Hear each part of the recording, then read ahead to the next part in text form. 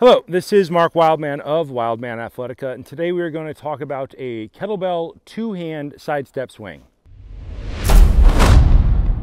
For the most part, we do the majority of our kettlebell training without moving our feet so that we can work on our basics and we can go up in weight. That usually gets people the most athletic development in the least amount of time. But often when you do not have an ability to go up in weight, you will add complexity to the basic movements you already know in a bunch of predictable ways so that you can continue your athletic development without the need for new equipment. The swing is the most fundamental action that you can learn with a kettlebell, and everything else is based on that.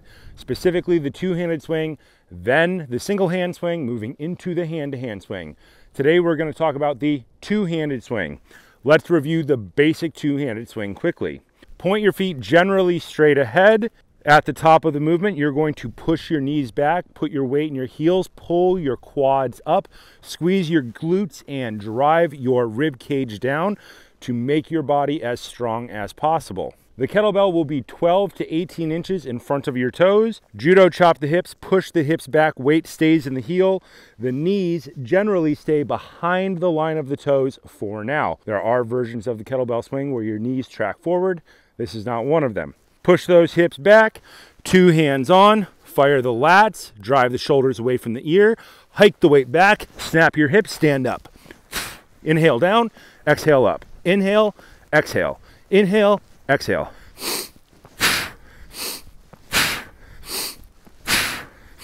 Set the kettlebell down with good technique. Now let's add some foot movement that can be done in a small space.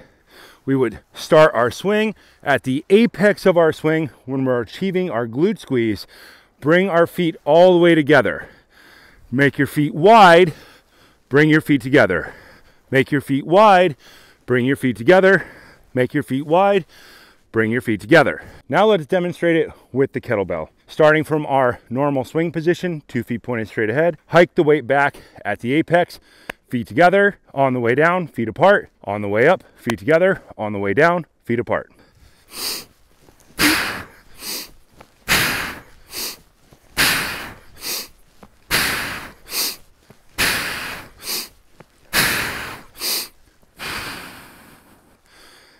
Always set the kettlebell down with good technique. Most people get hurt after the last rep before the kettlebell touches the ground because they quit paying attention to their structure and form before the weight is back on the ground. So why would you do a move like this?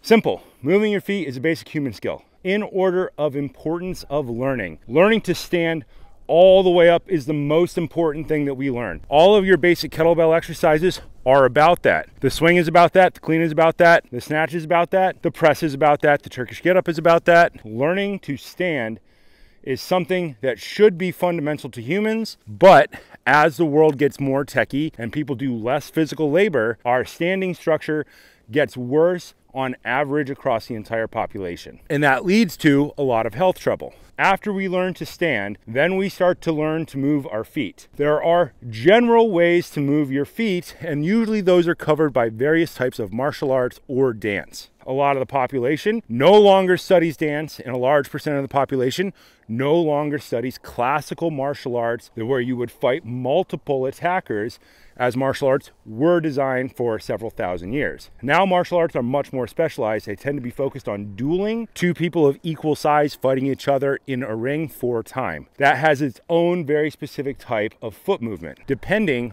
on the rules of that martial art. Martial arts that focus on fighting multiple people focus a lot on things like turning around or getting wide, bringing your feet close together, setting up for various types of movements. There are basic generic ways that you move your feet. This is just one simple way to start learning to move your feet. This is not specific to any martial art technique. It's just helping people learn to shift their weight from side to side. In order to be good at advanced athletic movement, we would like to spend a lot of time focusing on our basic athletic movement. Every time we change the stepping pattern, that will be a new athletic movement. The important things for this one are basic two-hand swing. Get the hips back, snap your hips up as hard as possible, squeeze your glutes at the top, drive your rib cage down. The kettlebell does not need to track up. It should be shoulder height or below so that people can learn to maintain that lat fire to stabilize their shoulder. This is a simple shuffle step. Bring your feet together, go wide, load the hip. Bring your feet together, go wide, load the hip. This will translate towards single leg balance moves later in training, but it is always a good idea to start with the absolute basics so that you have a strong foundation to move forward.